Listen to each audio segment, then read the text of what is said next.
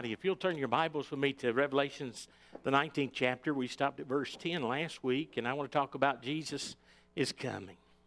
In the 19th chapter of Revelations, verse 11 through 16, if you will, talks about Jesus coming again.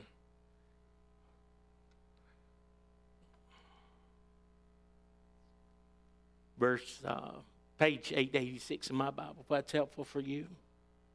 Verse 11 of the 19th chapter, and I'll read down to verse 16. And I saw heaven opened, and behold, a white horse. And he sat upon him was called Faithful and True.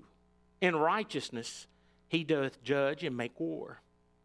Verse 12, his eyes were as a flame of fire, and on his head were many crowns. And he had a name written that no man knew but he himself. Verse 13, and he was clothed with a vesture dipped in blood, and his name is called the Word of God. It says, and the armies which were in heaven followed him upon the white horses, clothed in fine linen, white and clean. And out of his mouth goeth a sharp sword, that with it he should smite the nations. And he shall rule them with a rod of iron. And he treadeth the winepress of the fierceness and the wrath of the Almighty God. Verse 16. And he hath on his vesture and on his thigh a name written, King of Kings and Lord of Lords. Let's pray. Gracious Heavenly Father, we thank you for your word. We thank you for the study of Revelations as we've looked at the ending time. And Lord, you're coming again. You're coming again. And so we're talking tonight, Lord, about you coming again. And God, I pray that you will show us a couple of things and that we'll open our hearts to receive and receive what you desire for each of us to hear. And Lord, let us not be ignorant on the end times, because time is coming. And Lord, we may be faced with it in this very lifetime. And so, Lord, I pray that we will be attentive to look and seek your will in all that we do. And, Lord, I pray your blessings upon us as we continue to strive towards you here at Fairview Baptist Church. And, God, I just ask your blessings now. And we pray this in your precious and holy name, Jesus Christ. Amen. Our King is coming.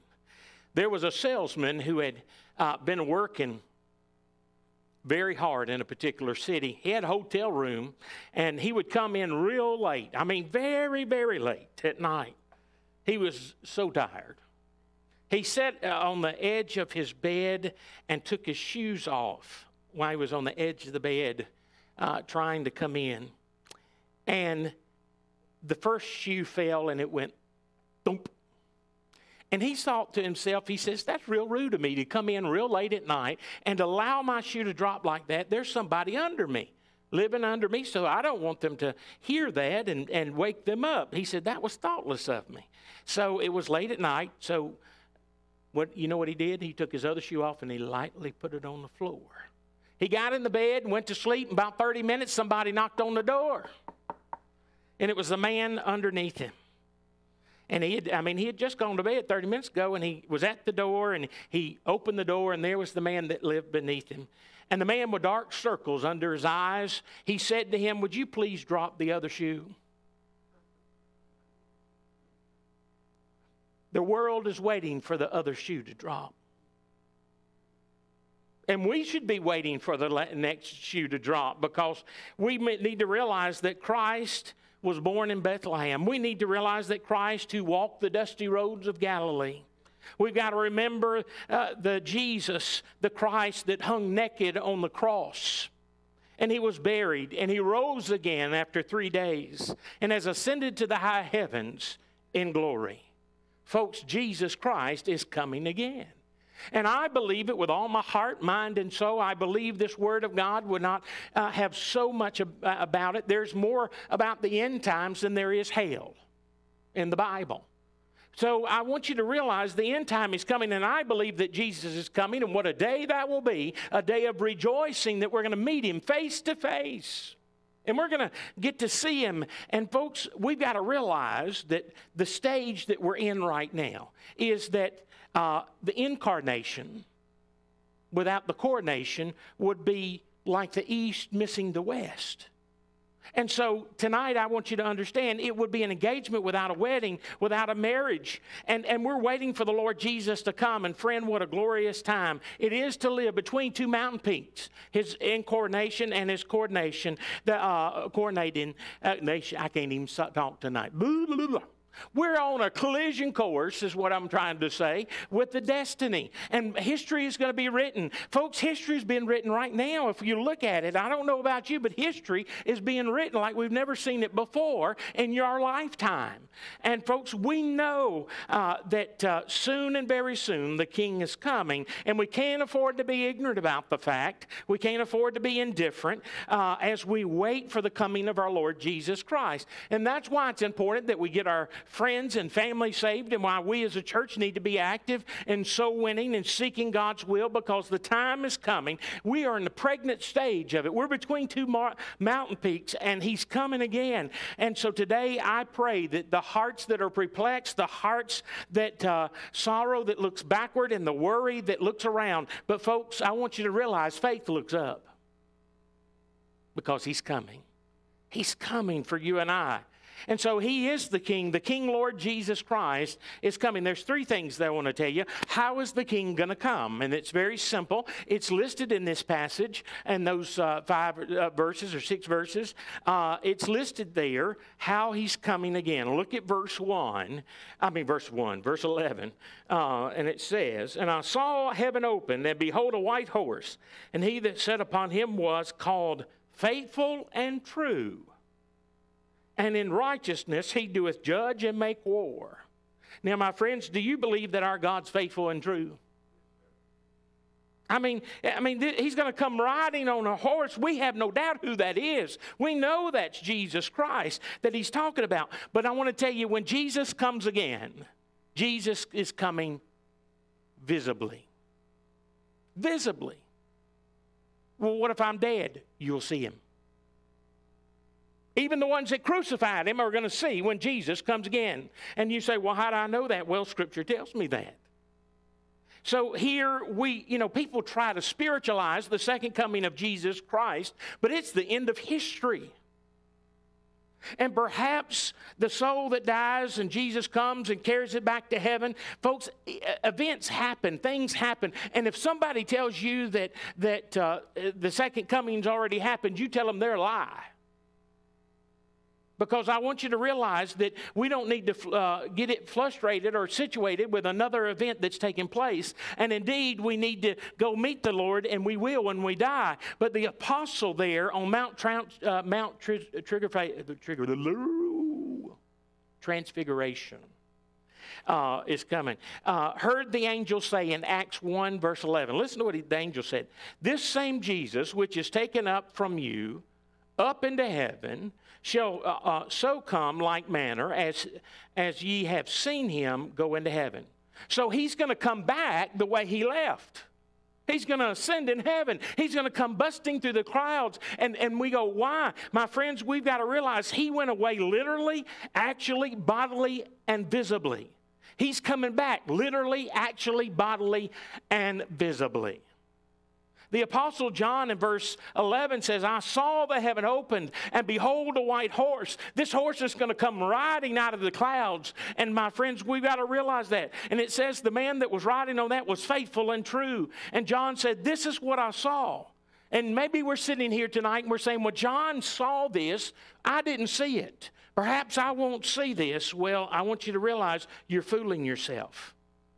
You will see it. Revelations, the 1st chapter, verse 7 says, "Behold, he cometh with clouds, and every eye shall see him." Now, even those, my friends, there's different cults and different religions out there that are telling people that about different events in history, saying that's the second coming of Jesus. He has not come. He is coming, and we need to prepare our hearts for his coming. I don't want him to catch us doing something we should not be doing. And my friends, if somebody tells you another event was the second coming, you've got to tell them you don't believe it. Because Jesus is coming again. You will see it. You will visibly see him when he comes. Because it says, every eye shall see him, and they also which pierced him, it says in Scripture. And that means all the people of all times for 2,000 years that's been in existence will see when Jesus comes again. You say, well, how are they going to see it if they're in the grave? Well, my friends, my God's good. He can raise the grave. My friends, all kindred of the earth shall bewail him, it says. And actually in Revelation 22:20, it says, even so, come, Lord Jesus, come. Folks, I don't know about you, but I'm ready for him to come. Aren't you ready for him to come again? Or am I the only person here? Are y'all awake? Jesus is coming back visibly with power, great glory, and majesty. And we need to be excited about that. Just like we need to get excited when somebody accepts Jesus Christ as the Lord and Savior. Well, Brother Jeff, that wasn't my grandchild. It don't care. It was a child of God. We need to rejoice. The question is he coming secretly or is he coming like a thief in the night? Because he's coming in what we just read here in majesty, power, and glory. The answer to that question is yes and yes. He is coming quietly like a thief in the night, and he's coming with majesty and power and with glory. And my friends, he deserves our glory. He's given us what we've got. And today you didn't earn it. It came from the power and the presence of the God upon which we live. Now, we must understand this or we're going to be hopelessly confused. And there are people hopelessly confused. Now listen to what I'm fixing to tell you. This is what you've got to understand or you're going to be hopelessly confused. Because people have got it wrong and people misunderstand about his second coming. Folks, there are two aspects about the coming Lord Jesus Christ. And you say, what is it? Well, it's very simple. The first one is the rapture. The second time he comes again, my friends, is going to be a revelation. It's going to be a revelation. When Jesus comes, when he comes again, it's a revelation. The rapture is when Christ comes for the bride, and that's you and I. The bride is the church. You and I are the ones that are married to the Father in heaven. And my friends, Jesus died so that we can be married. We are the bride. He loves the church. He loves you. And the revelation is when Jesus comes with his bride. See, the first time he's going to come and he's going to pick us up and he's going to say, let's go. And then after he picks us up, we're going to come back with him. And he's coming with his bride to fight the nations. He's going to come with a sword in his mouth. He's not coming to fight an actual battle. He's going to say a few words and they're going to die. That's the God we serve. That's the strength of the mighty God that we serve that's coming again. Paul says in 2 Thessalonians 2:11, he says, now we beseech you, brethren, by the coming of our Lord Jesus Christ and by our gathering together with him. So we're going to just gather to Christ in the rapture. And he's going to take us home to be with him. And we're going to be caught up to meet him in the air. Now, my friends, I've really worried about this because I'm scared of heights. I'm a fat man scared of heights.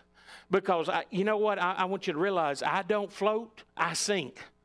And so I'm really worried about my eyes being open and seeing this. But you know, I've got to remember that my God even takes care of our emotions.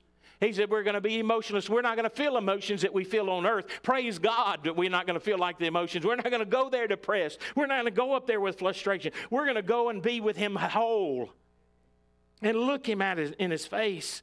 So first of all, Jesus is coming for his church. And then in verse 14 of the 19th chapter that we just read, it says this, and the armies which were in heaven followed him unto the white horses, clothed in fine linen and white and clean. So now who are these armies? Which the saints and the bride. That's you and I. That's the saints of yesterdays, and that's the bride, you and I, the church, the one that he died for, the one that he started, the one that he loves, the one that he desires for you to get saved if you're not saved. But we have just read about the bride being dressed in his wedding dress. White linen, that represents the righteousness of the saints. The righteousness of the saints. So he's coming both in a mystery, and he's coming in majesty.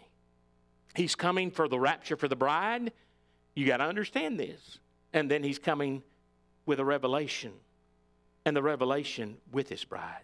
He's going to come and defend his name. He's going to stand up and he's going to take this earth back. It belongs to him and it's going to be his. And it's going to be his at the end time. It's going to be his at all times. And we need to realize that. What you have today will fade and die. The only thing you have that will last for eternity is everlasting life. And everlasting life, and I've never figured it out, and I've said it multiple times to you, I've said it multiple times everywhere I've ever been, is that everlasting starts the moment you get saved. Now, if we are living in the everlasting, boy, well, it could be a lot more fun. It couldn't be a lot more fun. The problem is we don't allow it to be more fun. The problem is that we don't think heavenly, we think earthly. We've got to think heavenly, and every day our prayers should be, God, let me think like you think. Let me see as you see. Let me do as you do, not as I do, because I'm living on this earth for him. Each of us have a mission. Each of us are serving him and not ourselves, and that's the problem, is putting that self-effort to the side and saying, Christ, I live for you. And folks, we are here to live for Christ. And you see, people have lost the focus of that. But when I thought about him coming again, and I thought about this approach that he's going to come visibly, I thought about what else visibly are we going to see? Well, Jesus is going to come suddenly like lightning. The Bible says it. Jesus is coming, is described like a bolt out of the blue, a flash of lightning. You say, how do I know that? Well, Matthew the 24th chapter, verse 27 says, For as the lightning cometh out of the east and shineth unto the west, so shall also the coming the Son of Man be. That's Matthew 24:27. That's right there in that New Testament. And he says, hey, this is what's going to happen. It's going to come like a bolt of lightning. It's going to be suddenly. We're not going to have time to change anything. We're not going to have, you see, but that's the anticipation. We as Christians need to be anticipating his return. And when we're anticipating his return, we need to make sure that we are prepared. That's why every night we should repent. Every day we should read our scripture. Say, Lord, listen, when he comes back, I want to be called good and faithful servant, come home. You see, but we don't know the hour and the time. Is there something in your life, is there something in your home that you would be ashamed of if Jesus caught you doing it? He's coming. We don't know the hour or the time. So we've got to be on ready all the time. Well, how can you do that, preacher? I'll be a nervous wreck. Well, my friends, it's called living a Christian life. It's thinking heavenly, not earthly. And that's the problem. We got to be spiritual. And the only way you can be spiritual, if you read your scripture and understand what the book says, Jesus is coming like a sudden, like lightning. But then Jesus is coming secretly like a thief. Lightning, but he's coming secretly like a thief. It says in 1 Thessalonians 5:2, it says, For ourselves know perfectly that the day of the Lord so cometh as in the thief in the night. So look at the flashing of lightning that everybody can see it. Do you notice that? Everybody can see the lightning, but then it's like a thief who comes quietly. So what does that tell me? That God has everything covered. He's going to sneak up on folks. Matter of fact, Roland came in here. I thought he came by me. He didn't come by me. He's just slipped in, and I didn't see him when he came in and whatnot, but he just came right past me. He says, yeah, I'll sneak in on you. Well, that's what Christ may do, and that's why we've got to be ready, because he may come like a thief. He's going to come like that lightning, but he may come like that thief in the night, just like that. But then I also think about visibly. Not only is he a thief, not only is lightning, but Jesus is coming sweetly like a bridegroom. Like a bridegroom. He's coming for his bride. And my friends, I want to tell you the anticipation is great. And he's excited about coming for his bride because, my friends, he's been working for years for you. Now, years in our time, but maybe 2 days in his time. But he's been working, preparing for your coming. And I don't want him to be disappointed. It says in Matthew 25:6, Jesus coming sweetly like a bridegroom. It says, at midnight there was a cry made, behold, the bridegroom cometh. Go ye out to meet him. And so there's going to be a herald that says, the bridegroom's coming, get ready. But then not only lightning, not only a thief, not only like a bridegroom.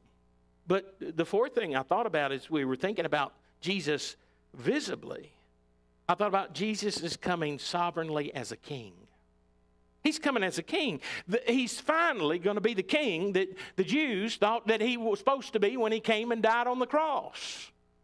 2 Thessalonians 1, verse 7 and 8 says, "And to you who are troubled, rest with us, when the Lord Jesus shall be revealed from heaven with a mighty angels in a flaming fire, take vengeance on them that know not God, and that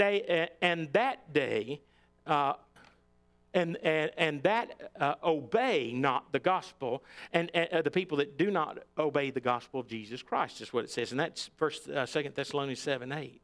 So Jesus is coming. Well, is that not exciting? Well, some people, it's not a big deal. It's just a thing that's going to happen. But my friends, it is a big deal. It's a big party. It's the biggest party you've ever been to. It's going to be bigger than game day on college football. I mean, it's going to be bigger than the stadiums that you've ever been in and seeing 80 to 90,000 people roaring in the stands. My friends, it's going to be a party that you've never even felt like. And you'll think, why did I think Jesus was a cosmic killjoy all the time? I've got to sit rigid and fidget. Folks, I want to tell you something. There's going to be some juking and shouting and cutting up going on in heaven. And that's where we're going to be in Baptist. We're going to be stuck in a room to learn how to do that stuff. But that's what he's doing is visibly, he's coming for you and I, and that's what we're seeing here. Jesus is coming back visibly. Everybody's going to see him. Everybody's going to know it. Everybody from all time is going to know that Jesus is coming, and they're going to see it. I'm excited about that day. Are you excited about that day? I'm excited about that day. So the first thing that I find in this passage is that he is coming visibly. We can see it. The second thing is that I will tell you is that Jesus is coming victoriously. Victoriously. And if you will, look again at verse 12 and 13. And it says, "His eyes were as a flame of fire, and on his head were many crowns. And he had a name written that no man knew but he himself. And he was clothed in a vesture dipped in blood, and his name is called the Word of God." So, not only is he coming visibly, but now I see Jesus coming victoriously. We sing the song, "Victory in Jesus," do we not? Is there victory in Jesus? You better believe there is. And he's coming back victoriously. Now, this one that John beholds this white horse coming visibly, who is coming victoriously. So all this is a picture of victory. And I want you to look at the picture that's drawn to us, starting with verse 11.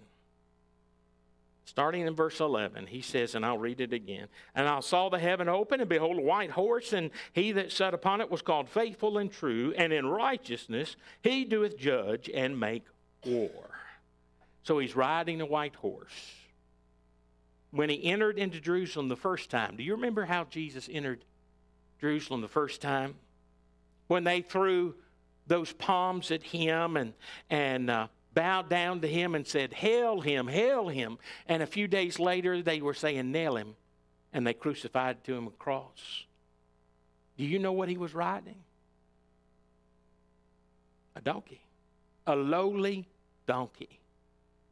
But the second time he goes to Jerusalem, he won't be riding on no lowly donkey. No, my friends, he's going to be riding on a white charger. He's going to be riding on a white charger. The white horse was a symbol of victory, honor, and conquest. So the mastery of this conquest is that he has mastered it, that he's coming back. He's going to win the war, and we know he's going to win the war. There's no doubt, and they know it too. I don't know why they put up this big defense knowing that they're not going to overcome him. But the mastery of this victory is his conquest, and he's coming back again. My friends, he has a way, and if you ever can figure out what Jesus did and why he did it, then you're better than anybody else on the planet Earth. Because, my friends, he's going to come back on a horse in white, meaning victory. And that's the mastery of the conquest. He has mastered it. He said, "It's not my day, it's their day." Do you remember that? When he was on the cross, he said, "It's not my day, it's their day." He says, "My day's coming." Well, his day's coming at the end of history. where he's going to declare victory and mastery of the conquest, and he's going to rule over them, and they're all going to be his minions, and they're all going to follow him, and we're all going to follow him. It says in Romans, the 14th chapter, verse 11, every knee will bow and every tongue will confess that he is Lord. You know, and that's what gets me. Why do we want to wait until he comes again? Why can't we do it now? Why do we wait? So the mastery of the conquest, he's got it conquered. But then verse 12 tells me even something different about this victory. It says, his eyes were as a flame of fire, and on his head were many crowns. He had a name written that no man knew but he himself. So not only is it the mastery of the conquest, it's the mystery of his character. Now, he is righteous and true. He's faithful. That's what it says that's riding on the back of the white horse. He makes war, righteous war, it says. His eyes are like the flame of fire. But the import of this is that he has a name that no one knows. Now, the Bible says that God hath, in Philippians 2:9, says, give him a name which is above every name. What's his name? Jesus. I don't know. I've never figured out, why Christians are so ashamed of Jesus. The Bible says if we're ashamed of Jesus, he's going to be ashamed of us before our Father and his angels, did he not? Why are we ashamed to wave the banner of Christianity? Why are we ashamed? See, that's what's happened, is that Christians have forgotten that we have victory in Jesus, and that victory is real. He's mastered the conquest, but the mystery of his character, my friends, there is a mystery about him you will never fathom and never know, even in heaven. He is the highest of the high. And we just think that he's just another guy. He's far above us. One of these days, listen to me. Now, this makes me want to, if I had the energy, I'd run down the aisles and slap some folks in the head. I mean, really. I really would. If I had the strength tonight. One of the days, listen, one of these days, if you're a believer, you're going to be like him. I'm going to be like him. What? I mean, does that not get you excited? You're going to be like Jesus. You're going to know everything that's going on this petty world. And my friends, Isaiah 14:14 says, I'm going to be like the Most High.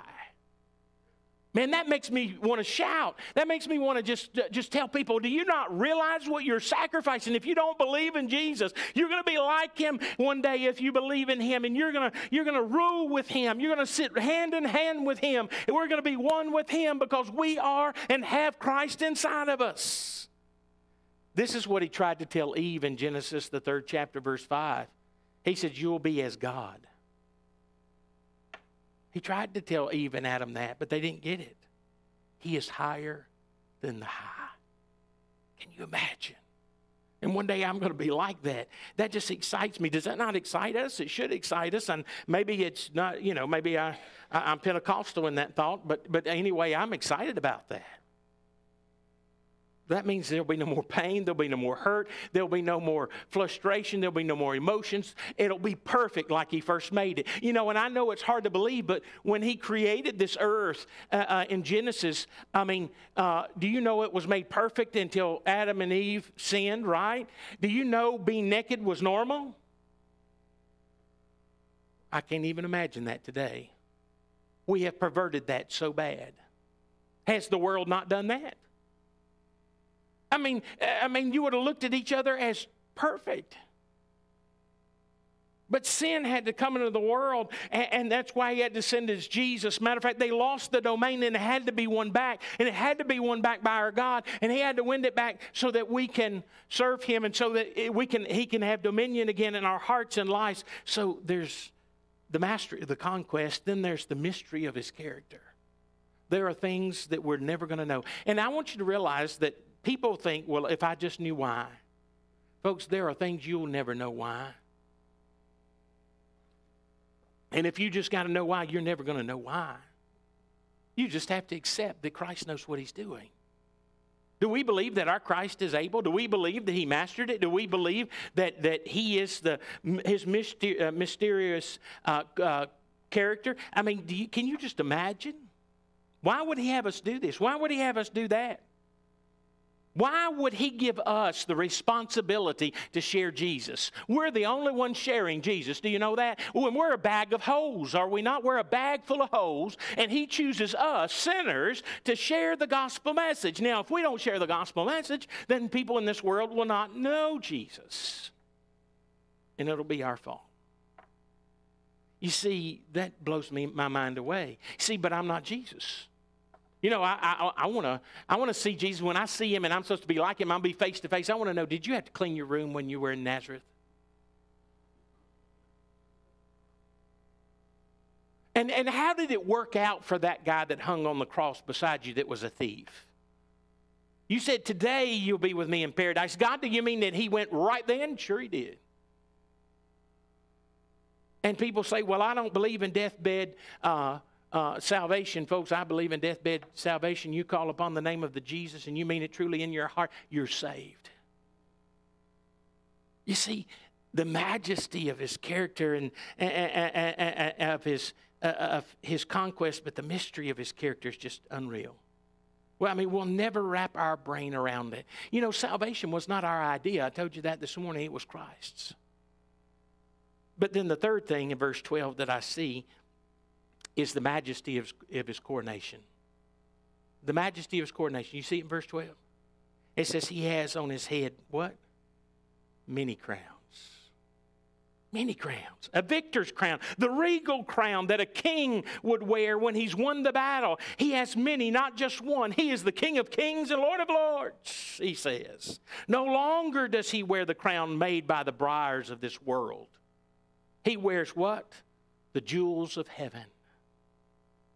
And I'm going to love to see my Savior wear those crowns. And listen, y'all better be practicing. Vonda, we need to sing it because we better practice it. We're going to sing, crown him with many crowns.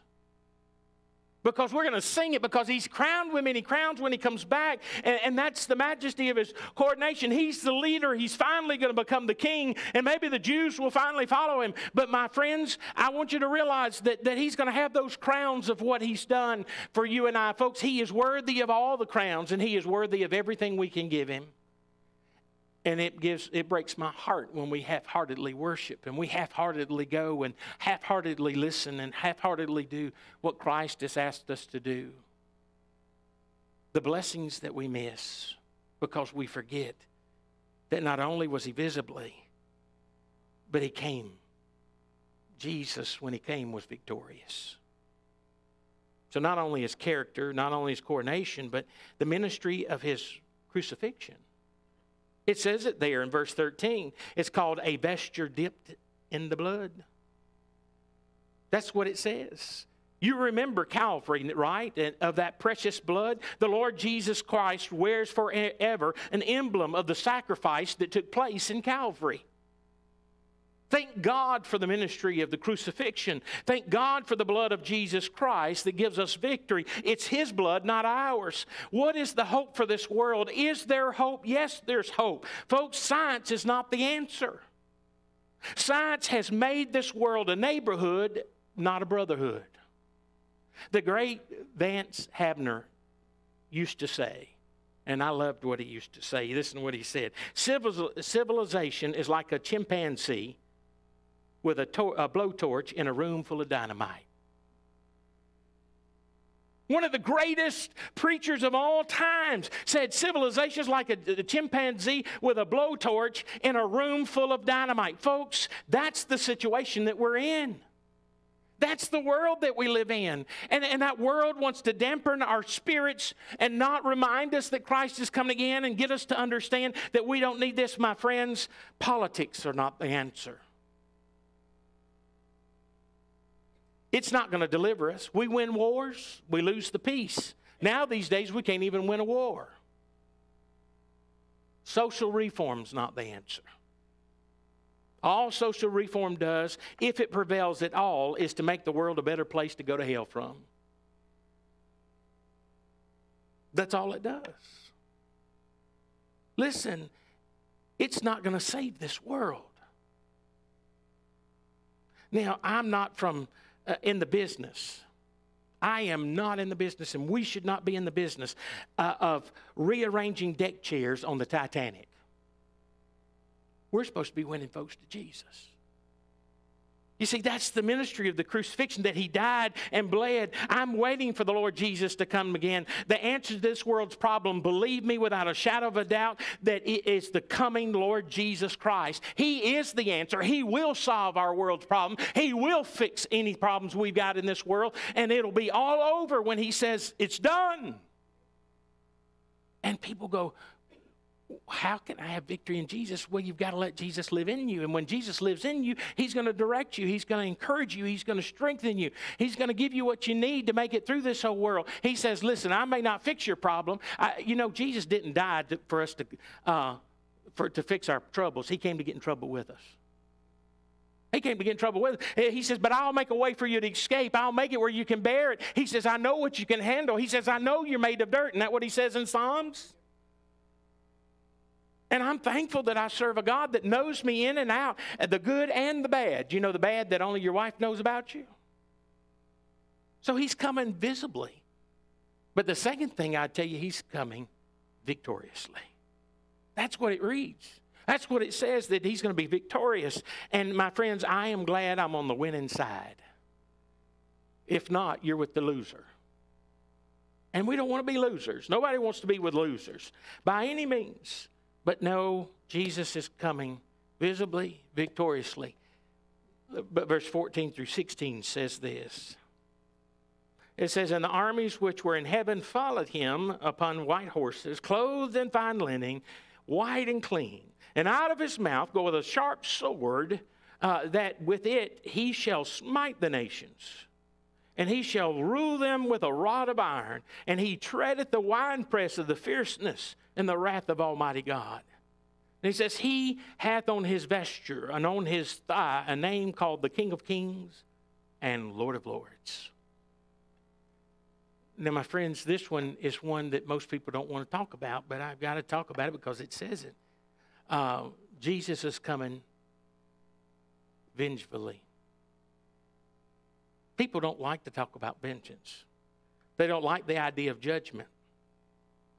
Now, I want you to understand, I think a lot of people think God's un-American because he's going to judge sin. Folks, we've allowed sin to run too long on our streets. There are people who say, well, you know, God is too good to punish sin. Well, Paul wrote in 12th chapter, verse 19 of Romans, he said, vengeance is mine and I will repay, saith the Lord. It said, saith the Lord. Paul was just repeating what Christ had already said, or God had already said to him, and he said that's what verse 15 says, the kingdoms of this world will become the kingdoms of our Lord and of his Christ. My friends, if you're saved, you're winning, but if you're on the other side, you're in the losing side. Vengeful. God's going to come back with vengeance, and he's going to judge this world. All those things that people thought they'd get away with. Oh, those hard-headed people, when you knocked on the door and they wouldn't let you in and said, I don't want to talk about that God stuff. Those people that walk out the door and slam it in your face. Those people at work that didn't want to hear it. Or those people at the grocery store. My friends, they're going to have vengeance. God's going to have vengeance on them. That's what it reads and that's what it says.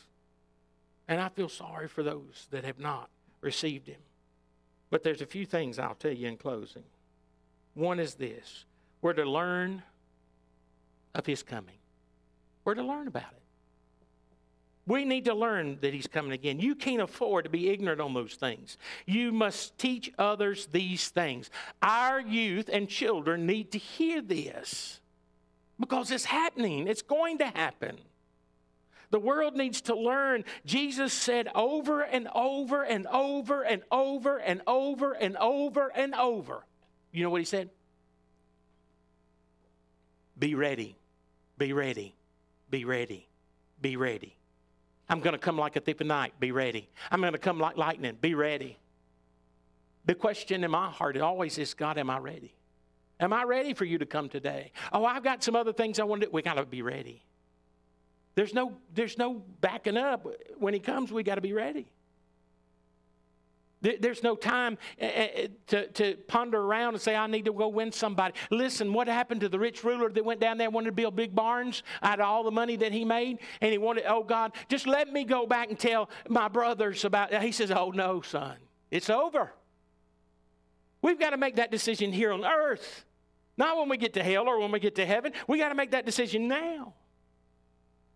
And so we've got to realize we are to learn of his coming.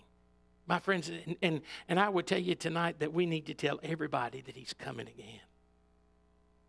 But also, with a general thought, we are to look for his coming. Now, I want you to realize something very quickly, is we are not waiting on some prophecy to be fulfilled.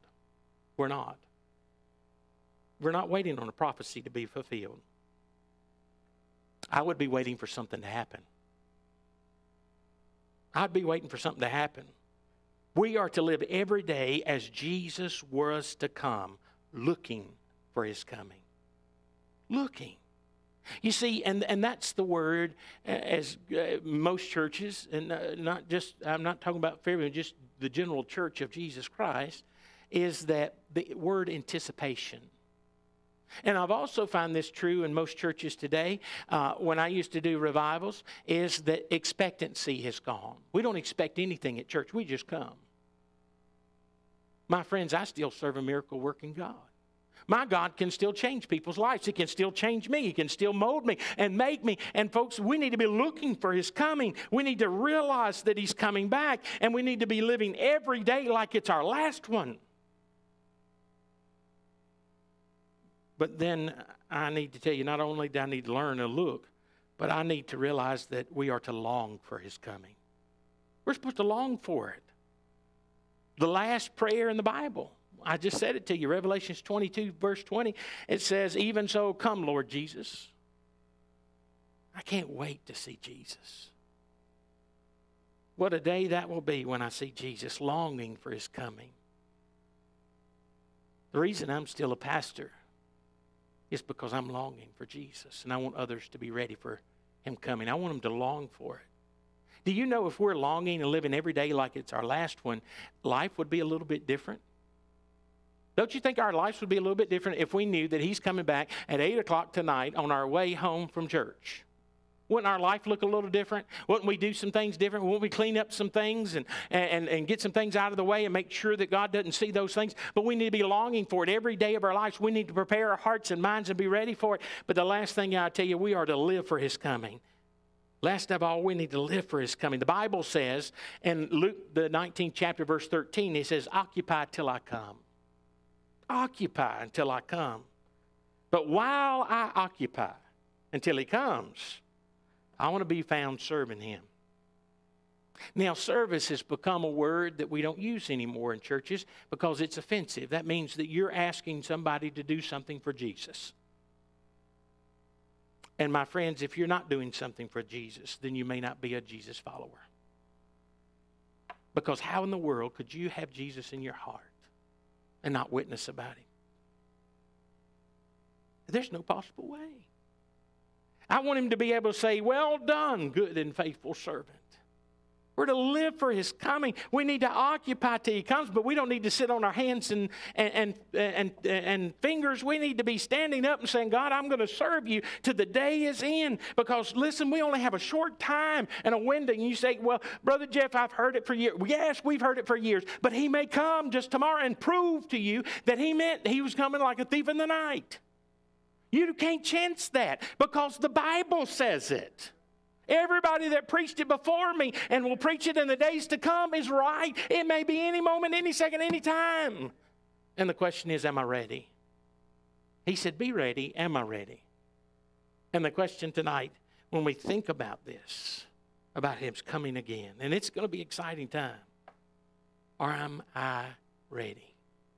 Spiritually, am I ready? Do I know everything that I possibly can to make a difference in somebody's life? You see, that's why we do all the things we do on Sundays. That's why we do the things on Wednesday nights. That's why we go to camp. That's why we go on mission trips, is to win people to Jesus. And if the purpose of a church is not to win people to Jesus, then you're a glorified country club with a steeple on top. Because that's the purpose of a church, last time I checked. is to win the lost. And that's what we need to become as Christians, is a hub of spirituality. But how do we do that? It's reading Scripture and trying to figure out what it really means. And using the real gospel, not the substitute. And so Jesus said, here, and John wrote, He's coming. Well, He's coming. But the question is, are believers ready? Am I ready? Is there something I need to do different than I did the week before? I can't make you go, and I can't make you change. I can't make you do anything. My job is to be a tool to be used. And your job is to be a tool to be used by Jesus. To let Him work through you and in you and for you. See, He died on the cross so He could give Himself to us. What are we doing with that Jesus? Let us pray. Gracious Heavenly Father, I love you and I thank you for the mission. I thank you for the mission of understanding of what you're coming again. It's going to be exciting. It's going to be a day of shouting, a day of celebration. And Lord, I can't wait to meet you face to face. There's so many things I want to ask you, but Lord, I know that when that moment comes, I won't remember one of them. And that's okay. You will unveil the things that need to be unveiled. And I need to be patient and longing, waiting for you, learning about your coming, learning that I need to be looking and ready. And the question is every heart here tonight ready? If you're not, He says, I want to talk with you. I want to work with you. I want to encourage you, He says, through Scripture. He wants you to feel the fullness of Christ. You see, and so very often Christians don't have the fullness of Christ. And we can have it. It's for the taking. And it's okay to admit, I don't have everything I need, Lord, but help me to be that vessel, to learn. Lord, we're sinners and we fall short. Lord, I know I'm a sinner. We're all sinners here. But Lord, I'm thankful by the blood of Jesus, you'll wash us white as snow. I'm thankful that you're coming again, and you have said time, and we've ignored, and we've ignored. And Lord, our world has ignored that you're coming. Lord, I don't know the day or time, and would never tell anybody I know the day and time. But I do know this. I'm supposed to be ready. And the question is tonight, Lord, are we ready for what is to come? And we can't wait to the last moment. We've got to be ready now. Lord, help us to be ready for what you desire. We are yours and you alone. Do what you desire with us. Wherever you lead, we'll go. Wherever you send us, we'll do it. Whatever you ask us to do, even though it may sound like something we've never done before, we're going to do it because we love you. Thank you for loving us. When we were yet sinners, you died. And Lord, I'm thankful that you executed us with you. And Lord, I pray that today that you'll continue to bless us as we leave this place, as we go to our work and schools tomorrow, as we go about our everyday tasks. Will I ask myself tomorrow at school, am I ready? Will I ask myself at work, am I ready? You see, Lord, you're asking us every day, but we're not listening. And so, Lord, I pray that you open our hearts to that understanding, that you're a mighty God. And, Lord, I just thank you for your word. And, Lord, I pray that as we come to the closing of this book, that we can say that we've learned something. And, Lord, I thank you for speaking to me and changing me and seeing those things that you have written and how it can affect us if we allow it. Bless, use, and direct us now in a time of invitation. And thank you for being our God. We're unworthy. We pray this in your precious and holy name, Jesus Christ. Amen.